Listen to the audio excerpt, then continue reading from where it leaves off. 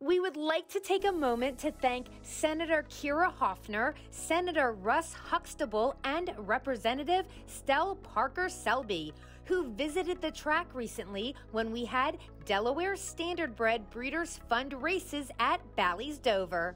The legislators took a paddock tour with our Delaware Standardbred Owners Association Executive Director, Sal DiMario, and our DSOA Attorney Rebecca Kidner to learn about our sport and meet our horsemen and women. They even got up close and personal with the two-time Bally's Dover Horse of the Meet, Penzance Hanover.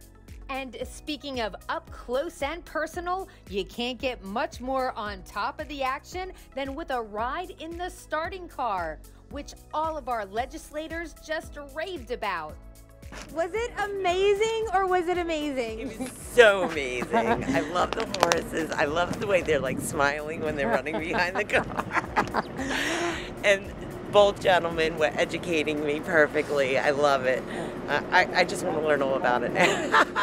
This is the first time you've done this, correct? First time. Yeah. Never did anything like this in my life. I loved it. Did you expect it to be this incredible, or were you just like, oh, I'm going to go for a ride? And I don't know what I was expecting, but I just love the horses. They're so beautiful. And when you're in the car, you get to get so close to them and actually see them running. I love that. It's so exciting.